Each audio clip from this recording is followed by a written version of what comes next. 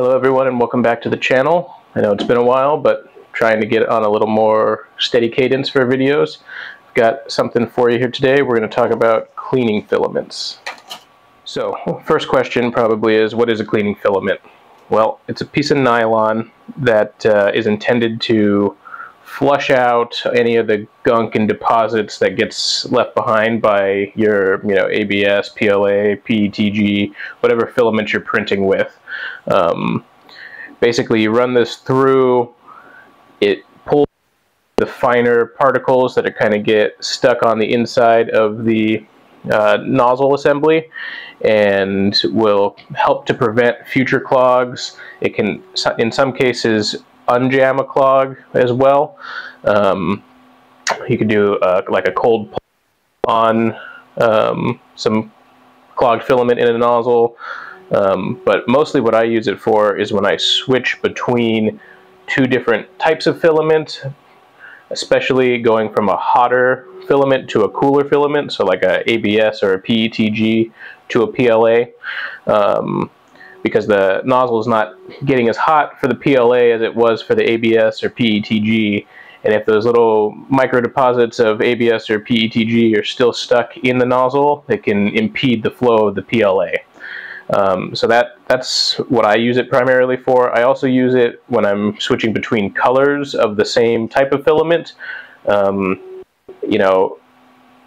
If you're sensitive to, like, you just printed something with a black or a dark colored filament, and then you're trying to print something with white, you might get little specks of whatever previous color filament you were printing in, or that first few layers will have like a gray color to them, or whatever blend of white and the color you were printing before.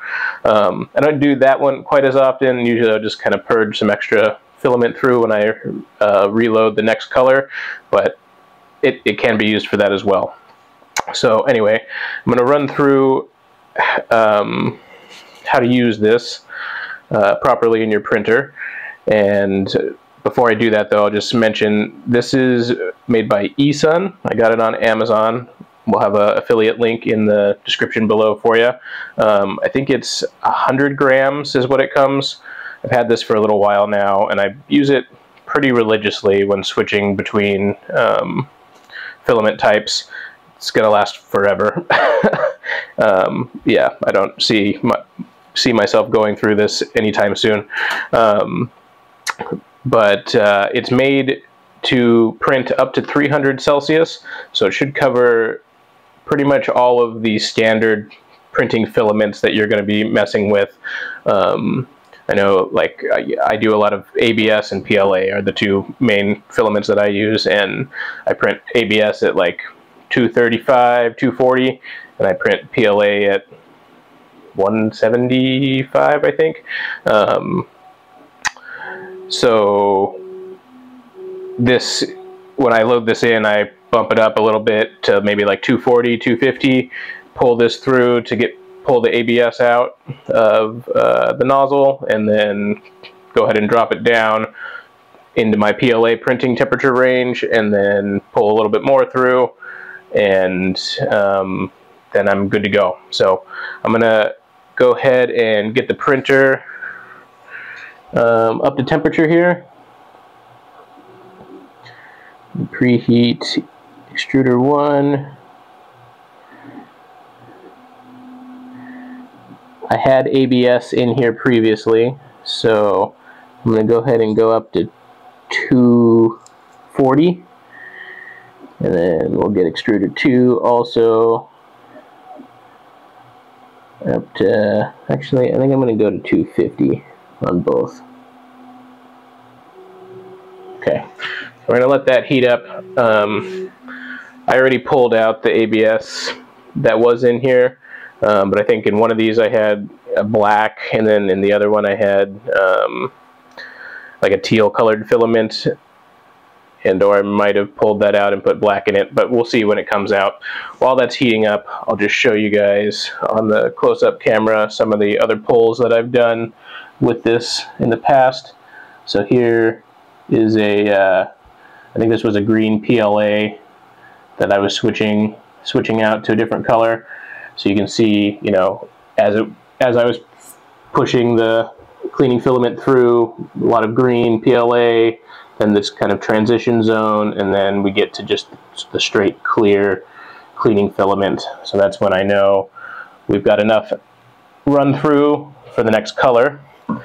Kind of similar situation with this guy here, but with black. So you can see the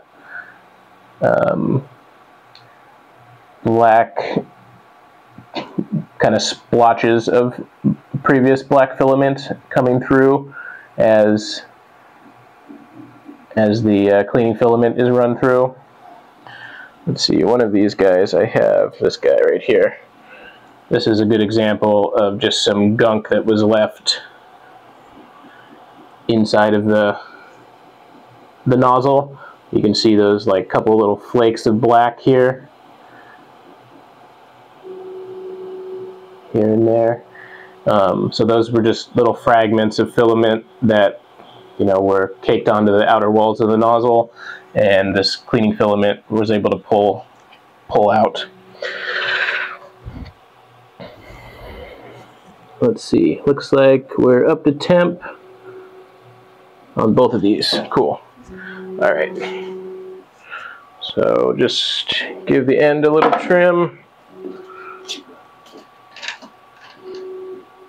We'll start with this guy.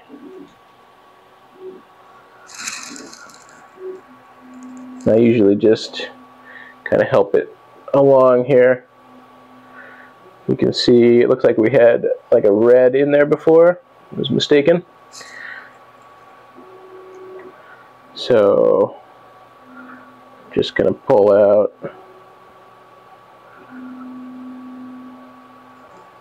as much of that red as we can.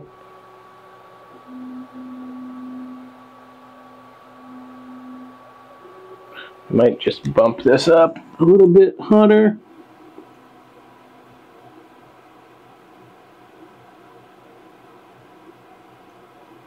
Just to make it a little easier to push through.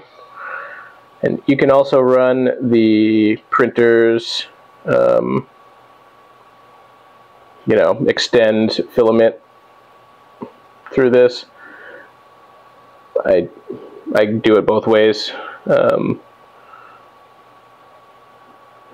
But basically the idea is just to continue to push filament through until you get to a significantly clear run here.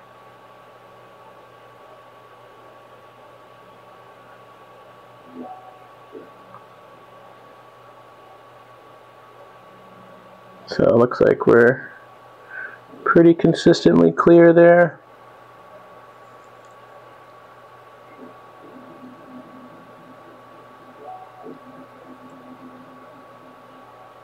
Okay, cool.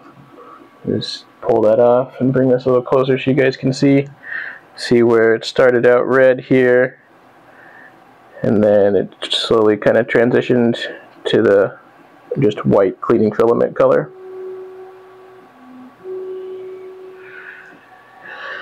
All right, I'm just going to go ahead and pull that out, give it another quick trim. A little higher, and we'll do the other side as well.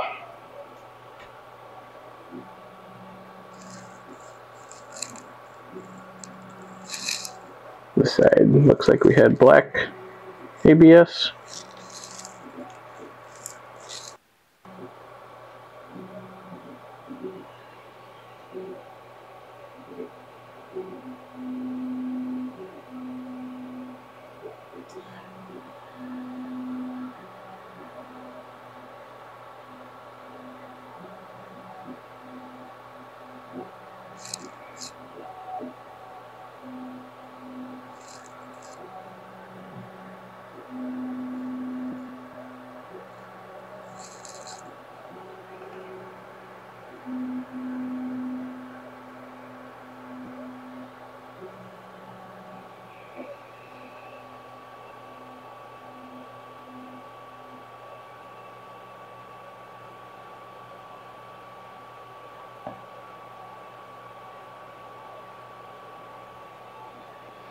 How are we looking there?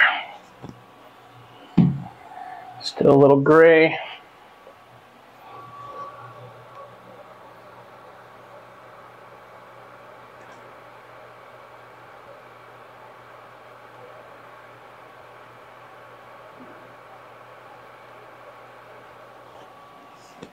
It's getting harder to push.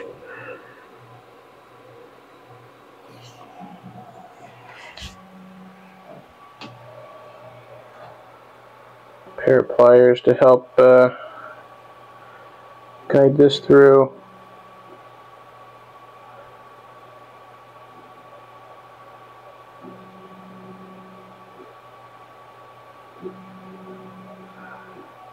It is kind of a slow process, but ever since I started doing this, I haven't had hardly any clogs on these printers. Okay, so we'll go ahead and pull that. Looks like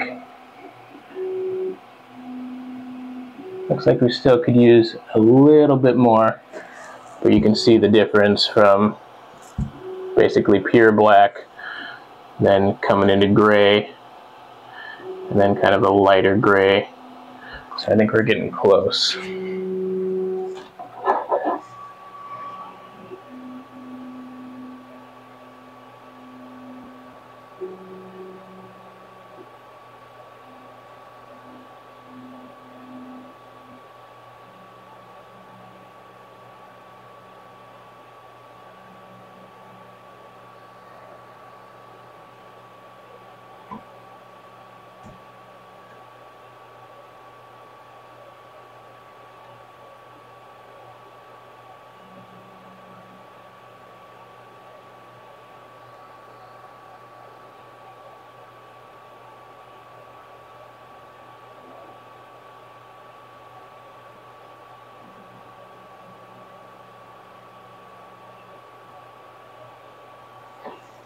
Okay, let's check that out. Okay, I think it's looking pretty white to me. I think we got both of these guys cleaned out pretty well now. Now, if you wanted to try to clear a clog, partial or full, what you would do here is go ahead and let this temperature come down on your nozzle. I'm just going to bring this way down. We're going to let it cool, and then you're going to do what is called a cold pull. So we're just going to make sure that we've, got some stuff of this filament in the, just up to the nozzle, and then we're going to let it cool down significantly, and then we're going to pull it out, and that would, that's going to yank out, hopefully, any larger chunks of filament that are stuck or jamming your nozzle. You might have to do that multiple times. Basically, you're kind of trying to fuse these two filaments together and then use one to pull the other one out. So that bond could break. That bond may not be that strong to begin with. It could take a few attempts, but if it works on the first, second, third try, the amount of work that you did to clear that jam by using this filament versus taking the whole nozzle apart, cleaning it out, replacing whatever is inside, could save you a ton of time and frustration. So, but I think using this as a preventative maintenance step in your printing is a better move. Okay, so we're down to about 80 degrees Celsius. So I'm just going to go ahead and pull this latch down with my pliers and pull that filament out. And you'll see we actually did get a little chunk here. It's caught probably toward the top of the heat break. Was what was causing that resistance when we were trying to feed this in to begin with. So that was a good move there. This is exactly what this stuff is for. Pulling out random crap like that gets stuck in places it shouldn't be, and making your life easier so you're not having to troubleshoot weird things that are happening, you know, in places that you can't really see inside of. So good move there. All right. So I think that's going to do it for this video. Hopefully you guys found that insightful or learned something from that experience. If you did, give us a like, give us a subscribe, and, you know, tell us about your experience using this filament or something similar to it in the comments below. We'll see you on the next one. Thanks, everyone.